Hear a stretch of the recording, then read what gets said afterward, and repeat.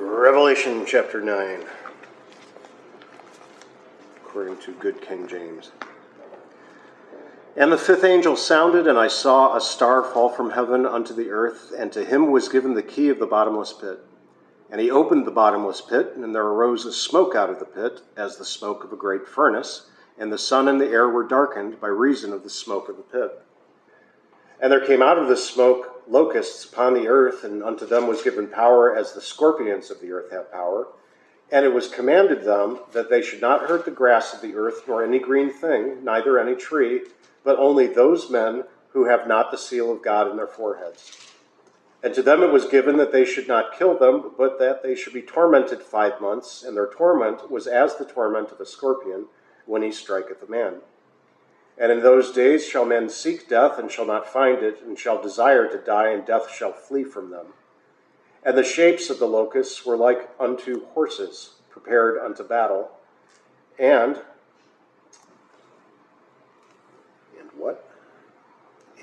on their heads were, as it were, crowns, like gold, and their faces were as the faces of men. And they had hair as the hair of women, and their teeth were the teeth of lions, were as the teeth of lions. And they had breastplates, as it were, breastplates of iron, and the sound of their wings was as the sound of chariots, of many horses running into battle. And they had tails like unto scorpions, and there were stings in their tails, and their power was to hurt men 5 months. And they had a king over them, which is the angel of the bottomless pit, whose name in the Hebrew tongue is Abaddon, but in the Greek tongue hath his name Apollonian. And one woe is past, and behold, there are 2 woes more hereafter. And the sixth angel sounded, and I heard a voice from the 4 horns of the golden altar which is before God, saying to the sixth angel which had the trumpet, Loose the 4 angels which are bound in the great river Euphrates. And the 4 angels were loosed, which were prepared for an hour and a day and a month and a year, to slay the 3rd part of men. And the number of the army of horsemen were 200,000. And I heard the number of them. And thus I saw the horses in the vision, and them that sat on them, having breastplates of fire and of jacinth and brimstone. And the heads of the horses were as the heads of lions, and out of their mouths issued fire and smoke and brimstone. By these 3 were the 3rd part of men killed by the fire, and by the smoke, and by the brimstone which issued out of their mouths. For their power is in their mouth and in their tails, for their tails were like unto serpents, and had heads, and with them they do hurt. And the rest of the men which were not killed by these plagues, yet repented not of the works of their hands, that they would not worship devils and idols of gold and silver and brass and stone and of wood, which neither can see nor hear nor walk. Neither repented they of their murders, nor of their sorceries, nor of fornication, nor of their thefts. And we'll stop there because that's so cheerful. All right.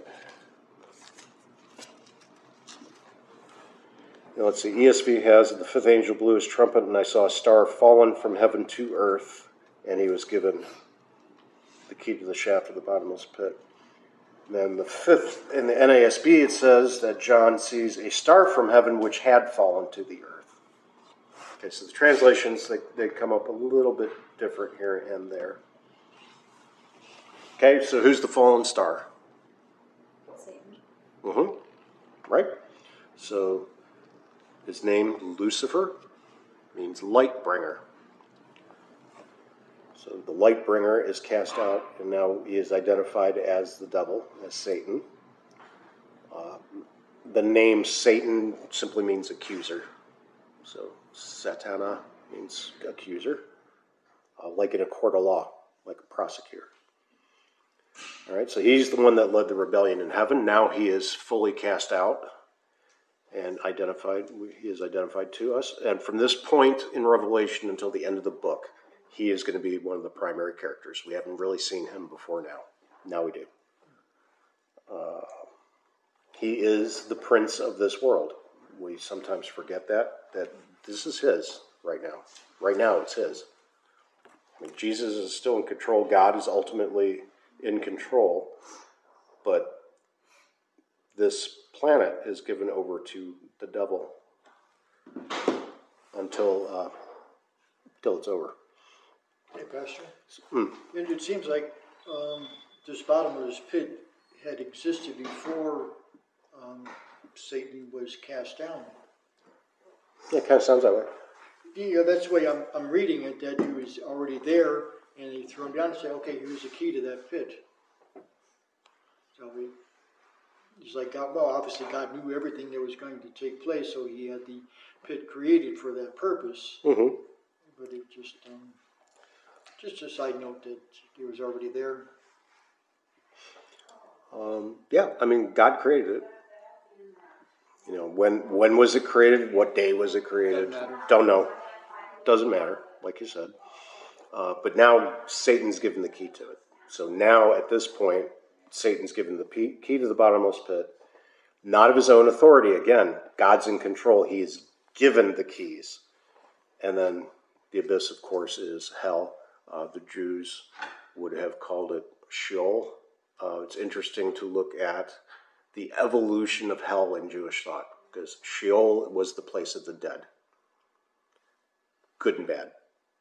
And it's a weird. So when you see Sheol mentioned in the Psalms and so forth, we think hell. They just think underworld. You know, the realm of the dead, not necessarily the evil dead. But when we think of it, the abyss, they use the word Hades in Greek. So if you read this in the Greek, it's going to say Hades, which is also the underworld in Greek mythology. But the New Testament writers are using it as the word for hell. But just know that that's the connotation it has in Greek. Is that something like where purgatory would exist in the Catholic tradition? No, that's something still entirely else also. Yeah. So it's another place. Yeah, it's another place. Okay. Right. Okay. Let's see. So obviously the devil is the Antichrist, the capital A Antichrist. He's the enemy of Christ and his church, so he's going to do anything in his power to keep people from salvation. That's what he does. And what Revelation is going to teach us for the remainder of the book in a very graphic way is that, guess what? Satan's not some imaginary being we talk about. He's very real. And we know that. We know he's real. But sometimes he becomes abstracted, almost like sometimes God becomes abstracted to us. We understand that God is there and he's omnipotent and he's outside time and space. He's incomprehensible. So sometimes we abstract him into an idea because we can't wrap our mind about it. And we do that with the devil too, and the world has done that very well to the point where the devil has convinced the world he doesn't exist, which is great for him, not so good for us. So he's very real, and we sometimes forget that. He is responsible for the evil in the world, but his power is limited. And then before we go, well, God allows it. Yes, God allows everything to ultimately work his will. It's not always clear why, and it's not always for us to understand. So Satan is given limited power in this world. He has power given him by God, but it's in check. Christ has already defeated him. All right? He cannot harm no one who belongs to Christ unless he convinces them to turn away from God. But if we enter into his domain, then yeah, he can. If you give yourself over to evil, then yeah, he can do all kinds of wonderful things to us. So he has limited power, but you have to let him have it. T's done. So it's a little hard to talk about it, because does he have the power? Can the devil hurt you? If you let him, yes. But normally, no, he can't hurt you. He can just whisper in your ear so that you hurt yourself. You do it to yourself. We do it to ourselves. Because that's what he's good at, is manipulating us, manipulating our thoughts, manipulating our emotions. And it's not always like the devil is sitting on your shoulder. It's a demon, of which there are many. I would say we all have. It's kind of like those cartoons. I'm speculating, but I think each one of us has a demon, just like we all have a guardian angel. So yeah, we really do have one of those going on. But that's speculation. Nowhere in Scripture does it tell us we each have a personal demon, because that's just horrifying to think about. But there are a lot of them. That's what they do. They try to influence us. If you give yourself over to it by dabbling in the occult and things of that nature, then yeah, he can own you, he can destroy you. But you have to invite him. You have to allow him to do that to you. So your baptism, your seal in Christ, this mark of God on your forehead, right, which you received in your baptism, that has a lot of power. Like the devil can poke at you, he can tempt you, but he cannot kill you. He can't physically harm you. We'll probably talk more about him as the weeks go on. Okay, then smoke went out of the pit portrays spiritual darkness. We've seen smoke going up before, right? So we see the smoke of incense going up, and the smoke of incense always signifies the prayers of God's people. So now we see smoke going up, but it's coming up out of hell, so that is the spiritual darkness which spreads over the earth, right? The smoke covers the earth, covers its human population. And it reminds us of something else John wrote, John chapter 1, verse 5, which is, in him was light, and his light was the light of men, and man knew him not because he liked the darkness better than the light.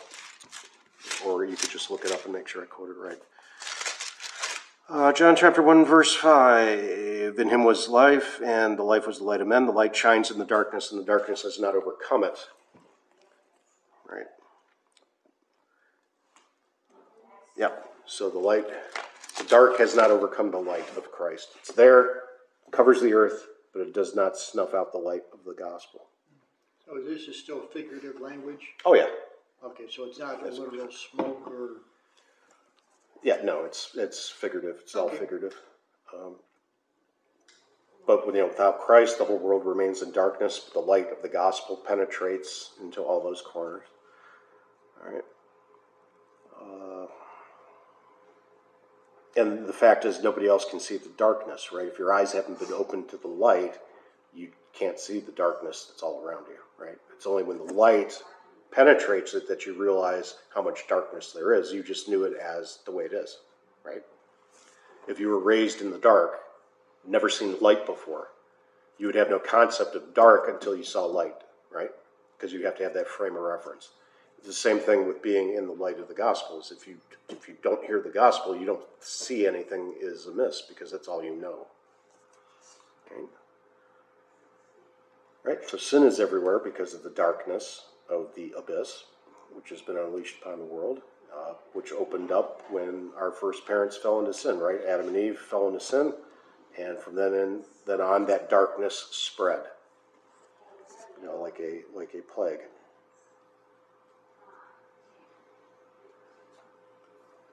Okay. Then in verse 3 to 6, this gets weird.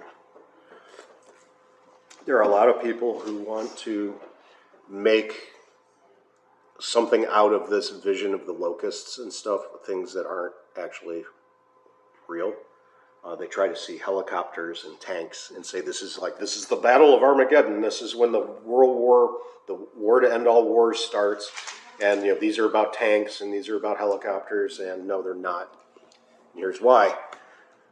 This has to mean the same thing to people in the first century as it does to us. That can't change. There's nothing in the Bible that's written that goes, well, you won't understand this for 2,000 years. That's not how the Word of God operates. It means the same thing to them as it does to us. So if we start reading in, this is some technology that they didn't have back then, can't do that.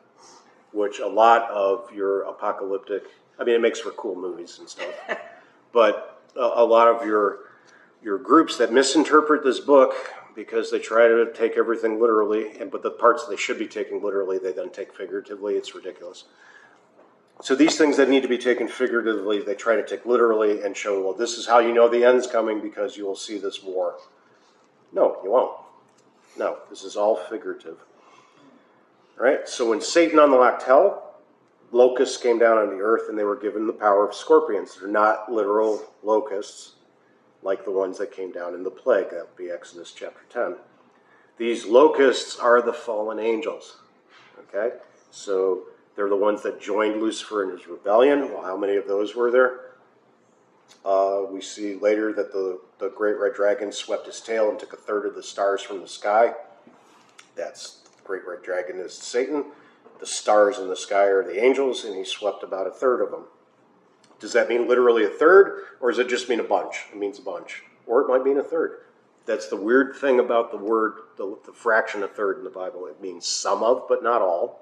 Some of, but not a majority. Or it could actually mean a third. Either way, it doesn't matter. It just means a whole bunch of angels went with him. Okay? You have a question? I mean, willingly? Willingly? Yeah. They willingly go? Mm-hmm. Well, I mean, they got kicked out, but they willingly followed his rebellion. So, yes. Because, like, the whole swiping of the tail thing could be like, you're coming with me. Yeah, can be. I mean, he's the deceiver. He even deceived angels, so that's pretty impressive. I mean, that I would not put it past him that he convinced these angels, like, you need to back me up here because I'm going to be God, because that's what he wants ultimately. But we'll talk more about him as we get there. So these are the fallen angels, these locusts. These are the fallen angels. They are the demons who, under the authority of Satan, are unleashed upon the earth to injure mankind. The injury that they inflict is spiritual, not physical.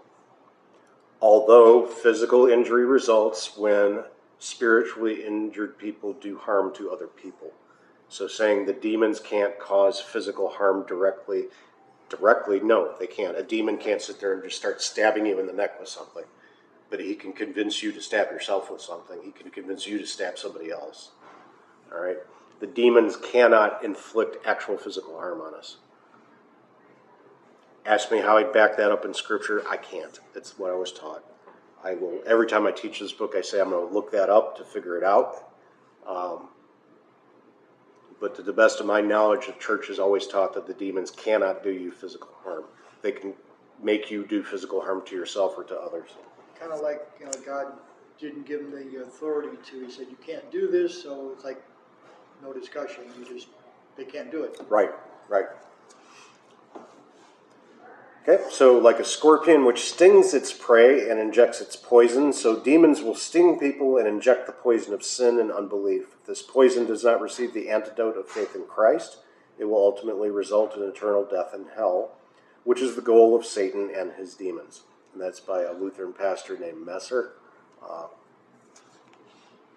And that's a very true statement. So the biggest poison that they have is unbelief.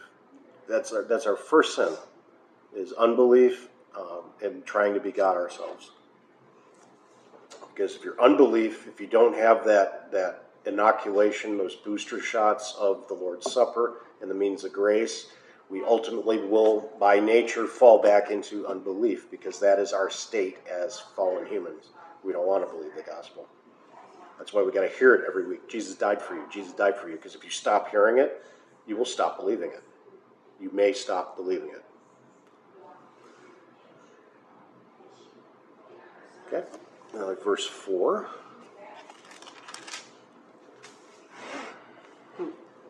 Like Satan, these demons cannot harm the people of God who have received the sign of the cross on their foreheads and on their hearts in holy baptism, and remain faithful to their baptismal vows. This is great comfort to Christians because they don't need to fear these demonic attacks.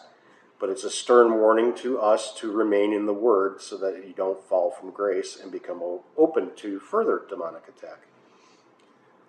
It's a reminder for us, again, attend the divine service regularly and Bible study regularly, either like this or on your own. Like I said, 15 minutes a day. That's what it takes. But you have to have those words in front of you all the time, because if you stop doing it, you stop believing it. Right? I mean, if you never tell somebody you love them, they're going to wonder if you love them. Right? Maybe you do it by how you act rather than how you speak, but still you're doing something to let them know. If it's never said or done, how do they know? Same thing with us. We're not going to believe if we don't keep the word in front of us. Our nature is to not do that. Okay, demons will not be permitted to inflict spiritual harm on unbelieving mankind perpetually, but only in a series of short periods of time. That's by the grace of God alone. That's in verse 5. So they're allowed to torment them for 5 months, but not to kill them. And their torment was like the torment of a scorpion when it stings somebody. In those days, people will seek death and will not find it. They will long to die, but death will flee from them. This is talking about the illustration of physical torment.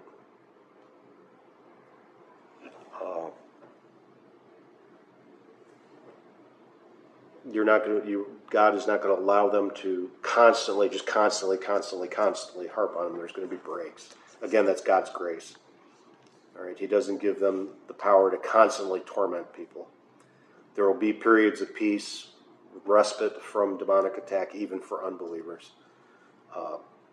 God will not allow Satan and the fallen to kill unbelievers.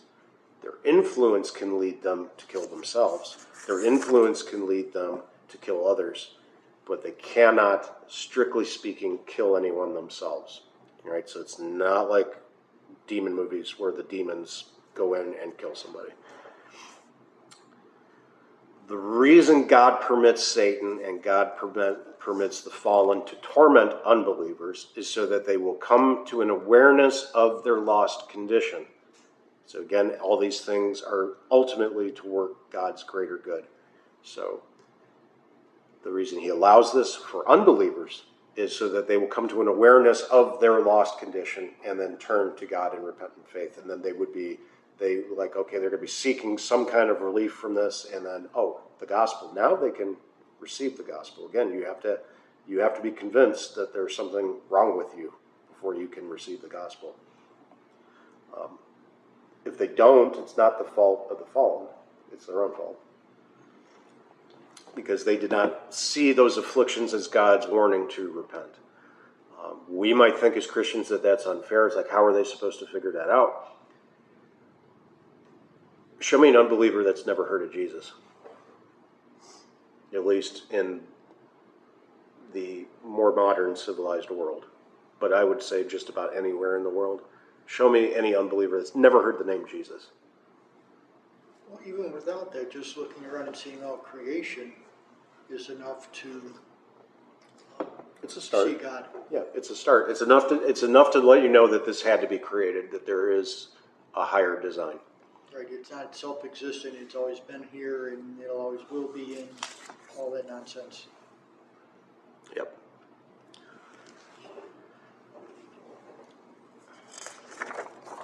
Okay. And then with this verse 6, even though Satan and the fallen can only harm unbelievers for limited periods of time and can't kill them, the damage that they can do can be severe, right? Some unbelievers will falsely believe that only death can set them free. All right, that's the ultimate delusion, which shows the severity of demonic attacks for those not marked with the seal of God, that believe that death will set them free from the agony and they are facing in this life, and then they're sadly and tragically mistaken. They'll long for relief, but they won't find it in physical death. Rather than being in relief, it'll be much, much worse for them than physical death was. Because of eternal death is torment in hell. So the message here is that physical death doesn't bring the end to the life of a person's spirit, right? So physical death doesn't bring an end to your spirit. So all people, believers and unbelievers, live forever. We do say, we have eternal life. Well, unbelievers have eternal life too. It's just not going to be very good. It wouldn't be what we would call life. A life of torment, an eternity of torment, not good. All right? Which is why we really don't talk about it, right? I mean, we just say, you don't want to go to hell. But you're going to be alive forever there. And it's not going to be fun. So even unbelievers have eternal life to not look forward to. All right, and then verses 7 through 11, it's just giving us an image, this illustration of the devil and the demons. So they're armed like a cavalry force, right? They have their weapons of deceit that they go out into the world with to try to capture souls. They're organized, they're prepared for war. They're not some scattered group of bandits, all right? They have a strategy, they have a game plan, and they carry it out, all right? They have a battle plan. Their goal is to capture as many prisoners as they can.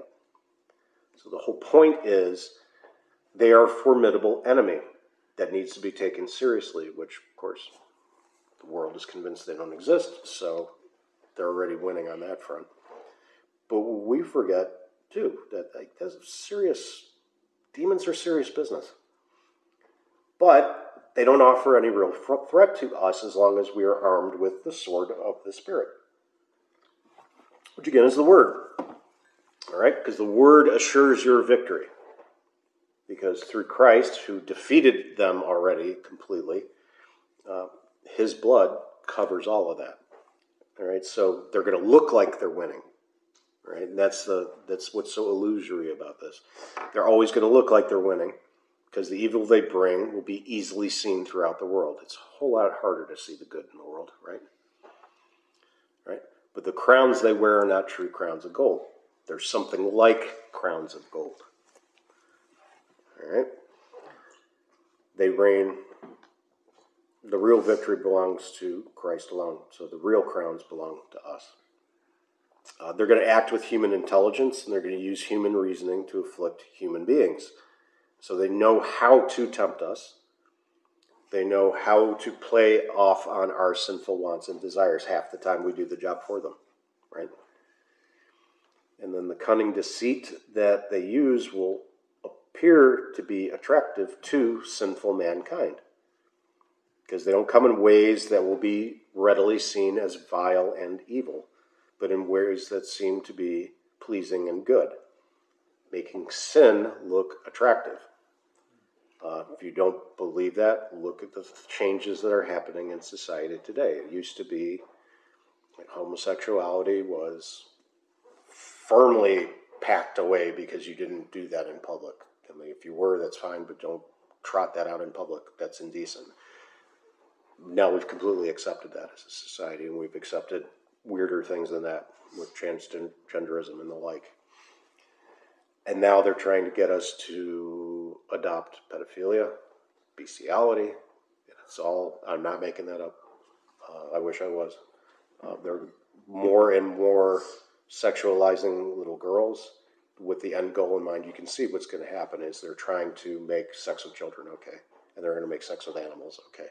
And that's going to happen within the next 20 years. Guarantee it. Yeah.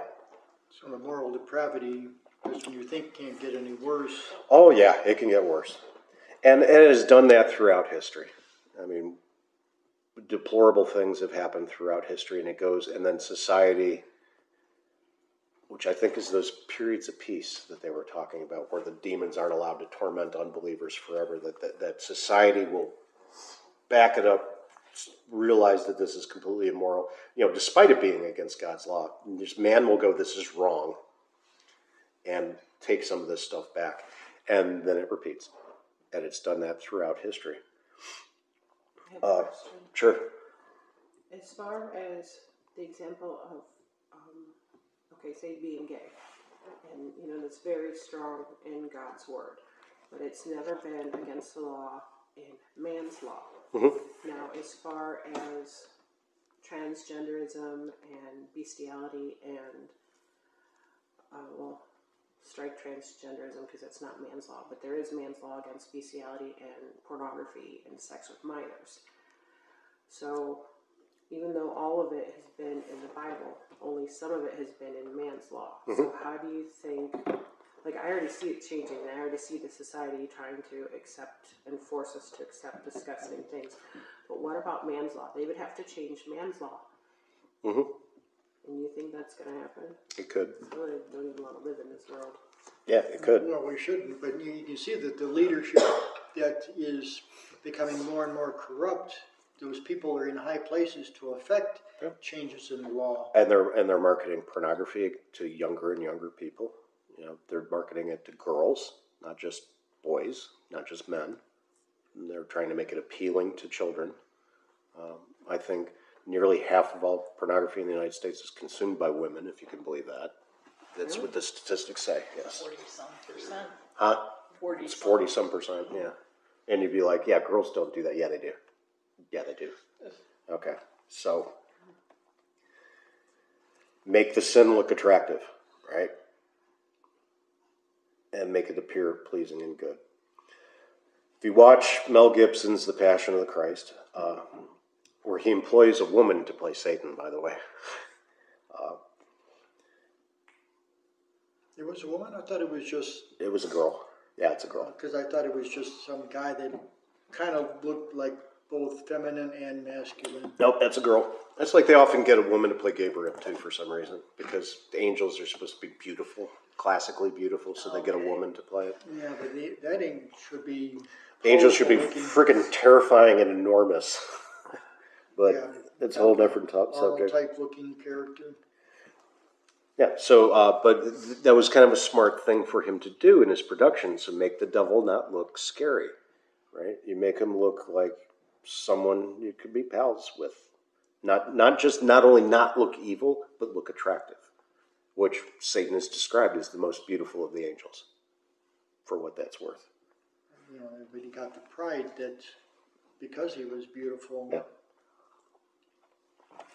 All right, so even though they are harmless, they seem attractive to unbelievers, these demons are vicious and they seek to devour their victims, tearing them apart like a lion tears apart his prey. As St. Peter says, your enemy, the devil, and his demons, in brackets, prowling around like a roaring lion and seeking someone to devour. So you have this imagery of being ready for battle. They're protected against an counterattack on the part of their victims. Unbelievers can do nothing to ward off their attack, right? They got nothing. They have no weapons, no armor, because the only defense against that army is faith in Jesus, which they don't have. So the noise of the attack, sounded by the loud buzzing of their wings, was in human ears like the noise of chariots and horses rushing into battle, whether taken as physical noise of numerous chariot wheels and horses' hooves, which would be deafening the closer they approached, or whether that noise is another metaphor.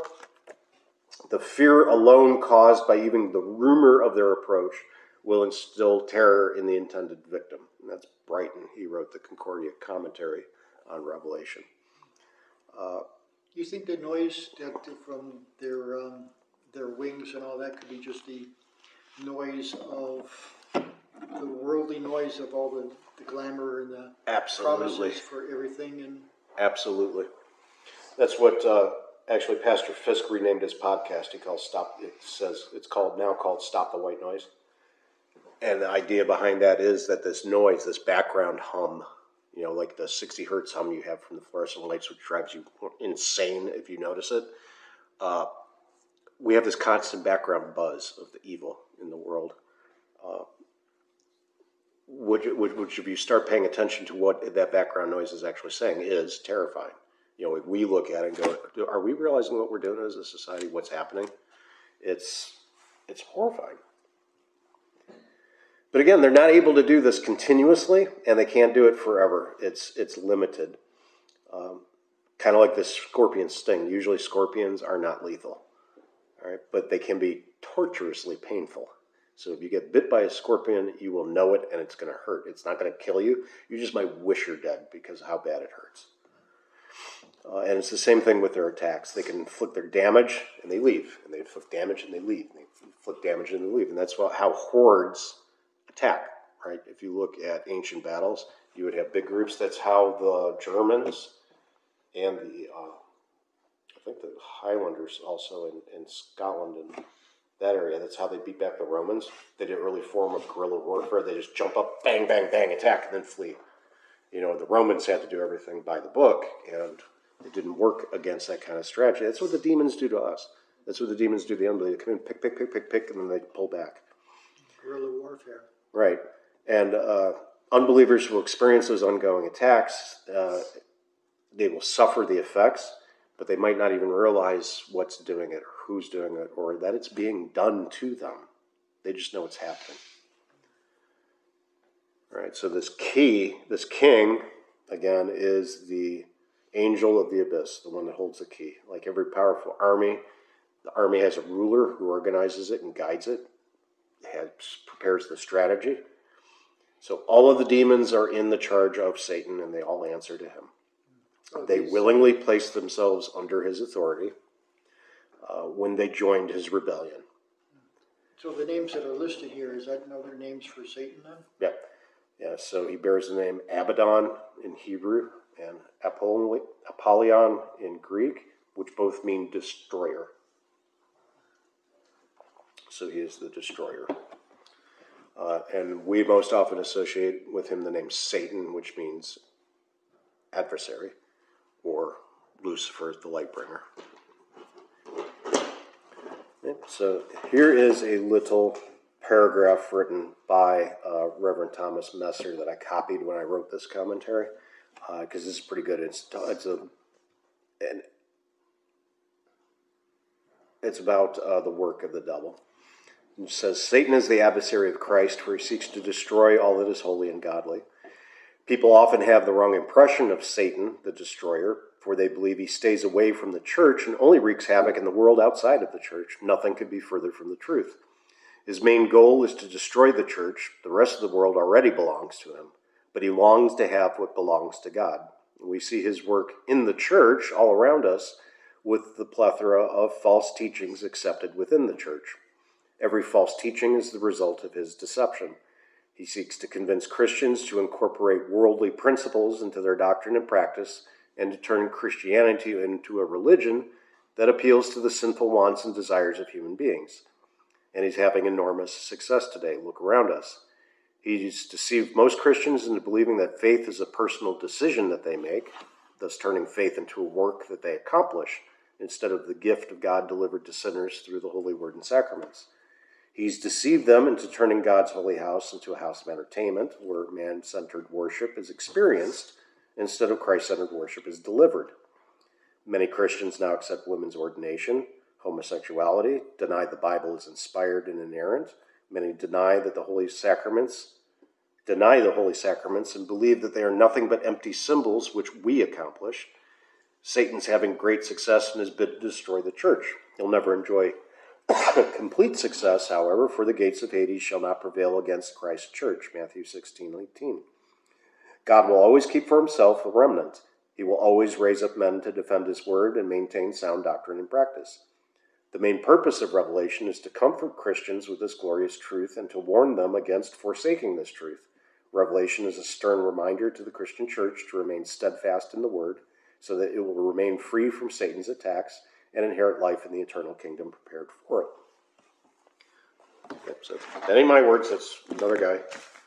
But we all kind of say the same thing in so many words. That is our greatest defense against the forces that are out there trying to destroy the dissemination of the gospel, is compromising what we do.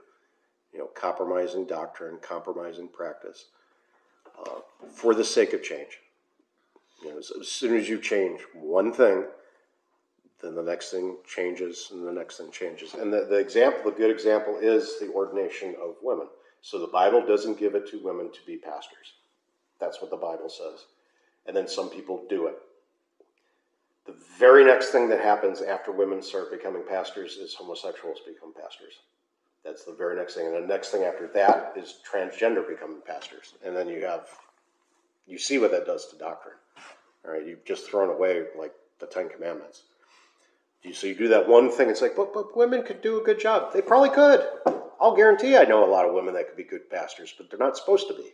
God didn't give that to them to do. Can they preach as good as a man? Probably even better. But that's not the job God gave them to do. So they don't do it. It's not about equality, it's about the roles that we have been given. But anyway, that's what happens. You compromise on that one thing, and that's a trigger issue for a lot of people today. It's like, but. It's like, well, yeah, but at every church where that has happened, that is what follows. Boom, boom, boom, boom, boom. So that's our defense. Is like, yeah, why are you so stodgy with doctrine? Because it's protection. Because sometimes the way we always done it is the right way.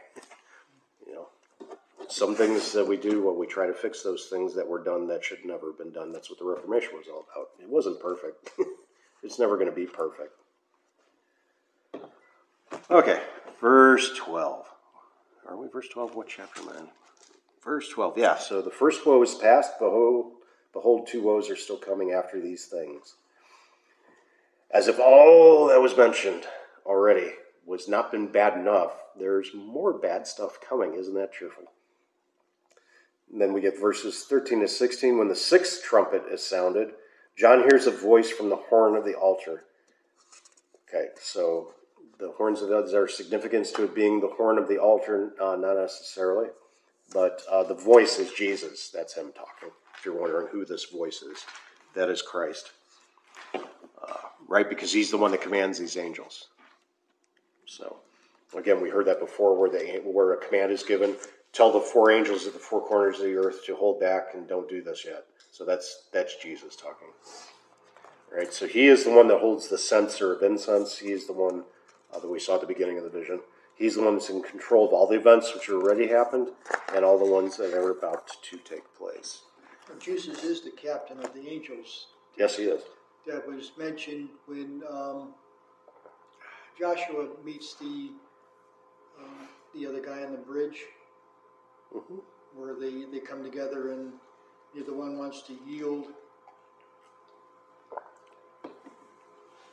And I think that's how it goes. And it's also where we got the Black Knight and Monty Python, by the way. But I'm just saying. It is. Yeah, it's been a while since I read that account, but... yeah, are we doing him in Advent, in one of the midweek Advent services? Because the angel of the Lord shows up. And I'm like, didn't he light the fire? Is that Joshua? Or am I getting it confused? Or was it different? Anyway, we're going to see the angel of the Lord in one of the midweek Advent services because it's all Old Testament stuff. And that's one of the stories. So, yeah. Okay, so in verses 13 to 15, we got a lot to go. When did we actually get started? Yeah, we got time. We've only been going 40 minutes. So, in verses 13 to 15, Christ instructs the 6th angel, or archangel, as we've called them, to release the 4 angels, the same old 4 angels we saw in chapter 7. All right? So, these trumpet judgments we're seeing, they're a repeat of the 7 seals. Remember, this is the same vision again. We saw the first vision from the perspective of the earth. Now we're seeing the same vision from the perspective of heaven. So it's not these things happen and then these things happen and then these things happen. It's John going in a circle. This happened and now we're going to show it again and it's going to be worse and we're going to show it again and we're going to show it again. Which is how people get in trouble with this book because it's the way apocalyptic literature was written. All right, so the 7 trumpet judgments are retelling the 7 seal judgments.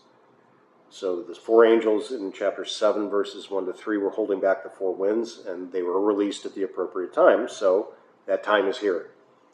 They've been kept ready for this very hour and day and month and year. This is a vision of the little season of Satan, which we will see all the way in chapter 20. We're going to be seeing how the little season of Satan, where he's released just before Christ returns to earth. We're nearing the end here, in other words. When Satan and the fallen will be released to afflict mankind more severely than ever before. What's that going to look like? I don't want to know. But we do know it's going to get worse before the end finally comes. Which leads everybody to go, don't you think it's coming because it's getting worse? It's getting worse. Don't you think the end's here? It's like, no, it could get a whole lot worse than this. I hate to say. All right, so they're given to kill 1/3 of mankind. So devastating will the affliction of Satan and his minions be on the earth during that little season that a large number of people, though still a minority of the people on earth, will be killed by all these plagues that they're going to bring. That doesn't mean that 2/3 of mankind will be saved. As we're told later in verse 20, the rest of mankind that were not killed by these plagues did not repent. Okay, so you got to read this, go back and read this chapter more slowly. And it's not the best of news. So the end result will be the vast majority of mankind upon the earth will be deceived by Satan and suffer eternal damnation. That's cheerful. So, contrary to popular belief, Revelation teaches us very clearly that the closer we come to the return of Christ, the worse things will be on earth, especially in the church, because most people are going to reject or fall away from the faith. Which Jesus told us that when he was here. Strive to enter through the narrow door. Because the wide door is right here. Everybody's gone through the wide door. Strive to enter the narrow door, but only a few people are going to make it through. So So that's like the remnant that he Yeah, always hear about. Yeah, so there's always going to be a remnant. I mean, they're never going to go around. All the Christians are going to be dead before he comes back. It's at least going to be one. I hope it doesn't mean that that's how bad it's going to get. But When I think of the remnant, I always think of like the 10% or so. Maybe it's one of the favorite biblical numbers. yeah, I mean, how much is a remnant? Not much. So let's see. The number of the mounted troops was 200 million. I heard the number. Those are the demons. All right, they're the mounted troops from the pit of hell. Satan's their commander. They're many, and the force with which they attack during this little season will be nearly impossible to withstand, is what it's telling us. It's like it's going to be bad, really bad. So, how do we protect ourselves? You're already protected, all right? Okay, I think so. Yeah, you've got the seal of God on you, so that you're already protected. I think if the devastation of the earth causes you to die, that's a win, right? You're free. Right, I'm free from whatever happens here. Yeah, so how do we protect ourselves on this earth? I don't know. I mean, community, gathering together, like people did in the old days, right? But Prayer. Prayer, of course. But like physically, how do we protect ourselves from these things which are to pass? Maybe some of us are going to die from them. But that's not a loss. That's a win. So it's not a sin to want to protect your life here. No. I mean, it's instinct. I mean, no. But in the end, it doesn't matter. As long as I don't. I mean, you don't want to throw your life away, right? No, but as long as I don't deny Christ for the sake of any suffering or a gun to my wife's head or children's head, it's like, well, deny Christ. So, no, I can't do that. Right. Yeah. So we'll probably do the best with what we have, but in the end, I mean, a lot of people are going to die. But for the unbeliever, that's tragic. For us, it's not a big deal. Hard as that is sometimes for us to accept, it's like, yeah, my life here on earth doesn't mean much other than I am to be of a neighbor to somebody else because that's how God works his will in this world. So we all say, oh, yeah, well, we might as well all die now because it serves no purpose. Well, yeah, it does. Because God's not done doing what he's doing, and the way he does things is through us. That's how he answers prayers. He doesn't whisper in people's ears anymore by divine revelation. Maybe he does. I'm not saying he can't. He can. But the way God answers prayers is through you and you and you and you acting into the person's life who prayed. It's like, Lord, I need help, and there's your neighbor doing something. And everybody who's not you is your neighbor. Okay? Right. So our lives do have meaning. It's just they're not our lives. Right? Okay, so verses 17 and 19. So we hear about all this devastation of these demonic attacks, right? So we're convinced that the second woe is more severe than the first woe that passed. The same battle imagery is employed. We have the horses with the breastplates. But this time, these lions of hell are given more power to influence sinful mankind. No longer is their attack limited to short periods of time, but now it's, continuous until the end comes, which is why this woe is worse. So, right, 17, this is how I saw the horses. So you see this army come out to march, more severe than the first time.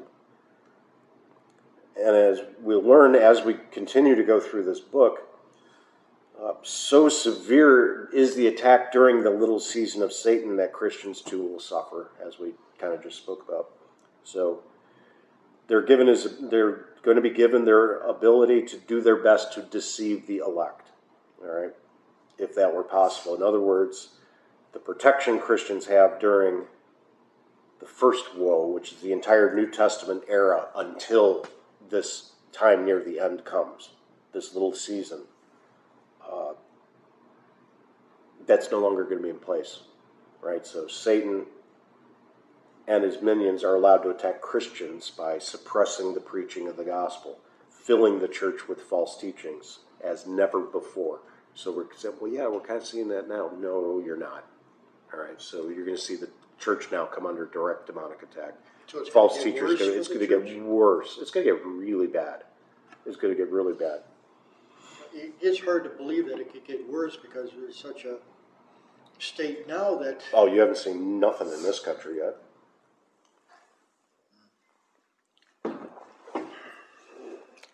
No, it's way worse. We've seen it in the world, and we've seen it in history, and we as Americans, we don't know what suffering is. We don't know what persecution is. It can get really bad. But it's making its way here. Oh, yeah, it is. I keep saying the persecution's coming. But before, I think we'll know because you're going to see the church grow. You're going to see the church grow before it gets really bad. So Because is the that a good church thing? always grows during times of persecution. All right, so it's a good thing the church grows, but then if a lot of the people in the church are deceived, then it's just a false. No, I mean, is the church going to get driven underground? Are people going to fall away? I mean, you can't see into people's hearts, so we can't pass that judgment. But we are going to see the gospel suppressed, and we're going to see false teaching abound at some point before the end. But I think before that, we will see growth as the persecution begins. The persecution hasn't really begun yet. Okay. Then out of their mouths came fire and smoke and sulfur. And that refers to the satanic and demonic delusion that is going to fill the world and begin to penetrate the church during this little season. Okay, the fire and smoke and sulfur call to mind the judgment of Sodom and Gomorrah, right? Just like then when only Lot was spared, right? So there's your one remnant. So it'll be at the end when only a small remnant of faithful Christians remain upon the earth. Everybody else is dead. Right? Everybody else has already been called home, but there's going to be a few left. Then verse 20 and 21, the rest of mankind did not repent. Okay, now you see how bad it's going to be.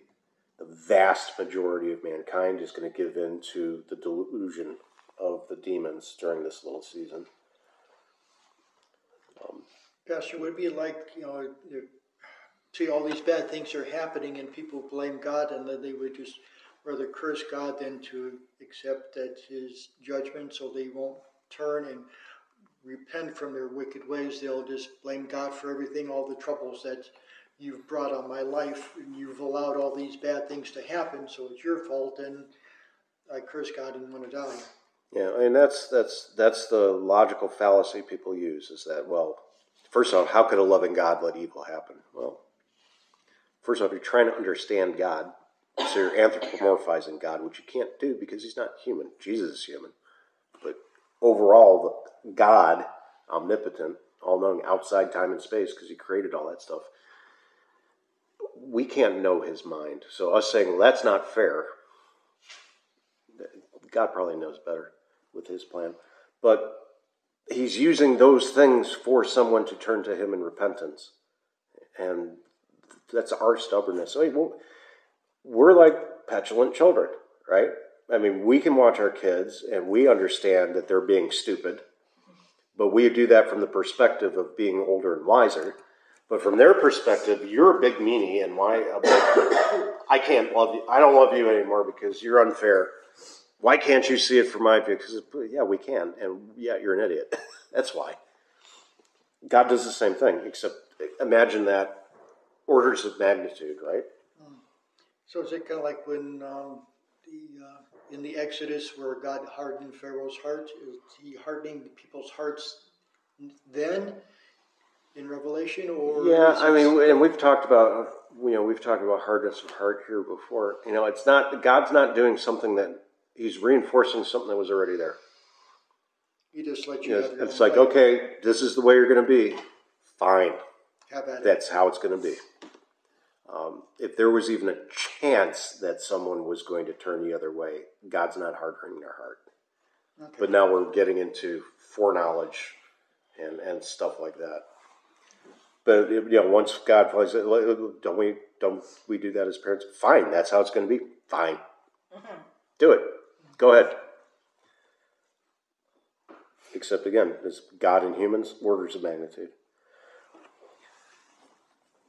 All right, so just like when only Lot was spared, at the end there's only going to be a small remnant of faithful Christians. Now, God's always going to have that remnant. So don't take too much literal sense of the rest of mankind. It just means that most people are going to be deceived and the remnant's going to be very small. Like Jesus says, when the Son of Man comes, will he find faith on the earth? There's going to be somebody. What does that look like? Not a clue. But it will be so small and maybe so scattered that it's going to look like there's none. Right? So that'll be just before Christ returns. That's how bad it's going to get. The time will be so bad that men will not stop worshiping demons and idols of gold. Worship of the triune God will be all but lost. People will worship anything and everything but God. There's no middle ground. Either you worship the Holy Trinity or you worship the devil or ourselves, right? In that day, nearly all will be worshiping the devil. Okay, it's not that bad yet, but it's going to get bad. There'll be a great falling away from the faith in the church, as foretold by our Lord and his apostles in many, many scripture passages. That the church itself will accept evil and present it as good. Not only will people refuse to repent, but influenced by Satan, they will promote sin as being salvific, meaning they will promote sin as the way to salvation. That's how backwards everything's going to get. Murder will be not only condoned, but promoted in a society as a good thing. I don't know, sounds like abortion. Magic arts will be everywhere. People will cling to them. Mm-hmm. So you will see an increase of psychics and fortune tellers and faith healers, which if you think you see an increase in that now, you ain't seen nothing yet. They do seem to be popping up everywhere. Oh yeah, they are. It does this, but it has always done that. So we see it still being cyclical. Like you still see, like that one passage says, they don't have full reign and they can't do it full time. So it's going to pull back. And then at some point, you're just going to see it do that exponential. It's going to hit that dog leg in the curve and head up. And there won't be any holding it back. That's when the end's coming. When's that going to be? You're not going to know. So are these cyclical? Are they different? Like you were just saying about psychics and things like that. Like right now, they're popping up a lot, and then they disappear for a while. But when they disappear, are there things popping up? Is it everything is cyclical in its own? Yeah, everything's cyclical in its own way. And sometimes, like, some things might be popular and other things might not be popular. And at some point, all these things are going to start becoming popular again. Okay. But it's done that through all the ages, through all the different civilizations. Every civilization has gone through this. Rome went through it. I mean, Rome was, like, really, really into their fortune tellers. And some of it they actually knew was farcical. Like, they had their priests who took the omens before an election day. And everybody knew it was rigged. Everybody knew there's a guy sitting there letting the birds out to make sure they fly the right way so the priest sees the right auguries. Everybody knows it was fake. But they still went through the thing because it's tradition. They did it. Is it going to come to that? Are we going to have crazy fortune tellers doing stuff? Sure. I mean, look at the stuff we see. You know, you got your New Agey Fruit Loop crystal stuff. You've got occultists. You have our local chapter of Druids who aren't doing it right, but we still have them. We still have Druids? Oh, well, there's a cult of Druids in Madison. Get out. They have a webpage. Okay. But they're not taking a virgin and tying her up in a tree and setting her on fire, so they're doing it wrong. I was going to say, are they greeting the organs as they pull them out? See, I could tell them all the things they're doing wrong, but for some reason I can't get invited. But yeah, I'm thinking of I want to drop it. They advertise when all their stuff is. I really want to go. But it's like, they have pictures. And I mean, they've got kids running around. It looks like it's a good time. They're all aging hippies is what they are. But they just had like an ordination of their Druid priest not long ago. I mean, yeah, so they got Druids in Madison. But you got Scientology, dumb, mysticism, all kinds of mysticism, Kabbalah, that's Jewish mysticism that still comes and goes. pyramid power. I don't think people really talk about pyramid power anymore, but people are fascinated by aliens. All that stuff. Yeah, every time you look at the dollar, somebody brings up the dollar bill and have all these It's symbols like, on there. Illuminati. So Illuminati, yeah. Sexual immorality will not only be condoned but promoted, and that's not outside the church, within the church. And we already talked about this. I'm not beating that dead horse. Promotion of sex in media. Just like sit back every now and then, and I mean, I'm no prude, and sit back and look at some of the stuff that they're allowed to have on TV during prime time and go, wow, we've come a long way in the last 10, 20 years of things that you could not do that until like after 10 o'clock. You couldn't say certain things or show anything resembling nudity. And now it's just like, there you go. Like, yeah, I don't need to see that. But Why do you think I quit watching TV 10 years ago? huh? Why do you think I quit watching Yeah, exactly. TV 10 years ago?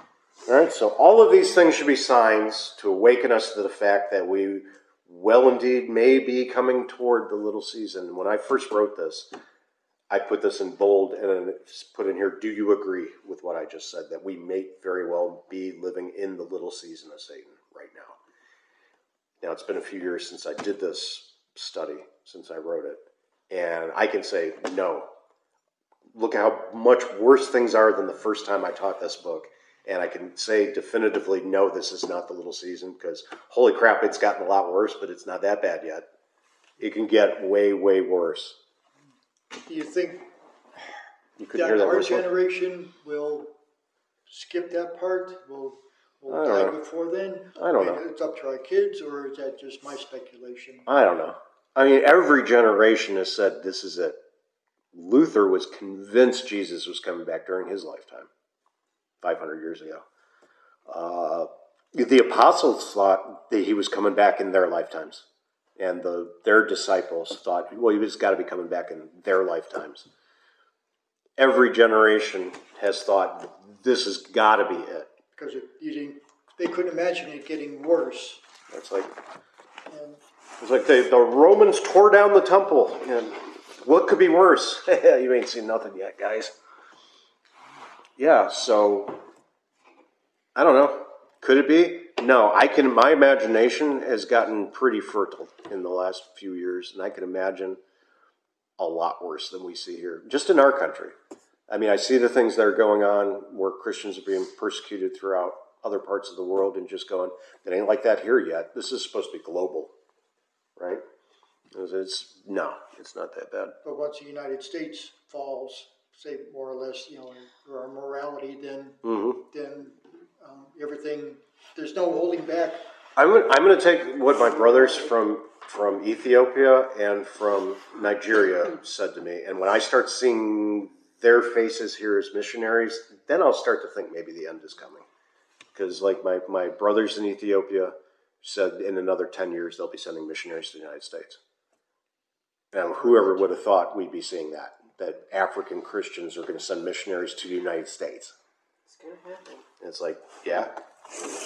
And yeah, that last time I talked to him, I was like, yeah, but your brother tell you, in another half a generation, we'll be sending missionaries to the U.S. And I said, yeah, we're probably going to need it. So will that be a sign of the end when everything's completely flipped over and we're no longer the civilized world? I don't know. It's all speculation. But every generation that says this is it, that wasn't it. So I don't know. It's hard to say. Cheerful. Just what you want to talk about on Sunday afternoon. But ultimately, this book is supposed to be comforting. No, it doesn't seem comforting, but... We haven't gotten to the comfort part yet. Yeah, the comfort part's coming, but we got to go through the rest of the woes, right? We got to see the rest of it. The world hasn't even ended in this vision. That happens next week. So yeah, some of the stuff is not cheerful, but it's to kind of slap you on the cheeks and go, yeah, wake up, Christian, wake up. See what's happening.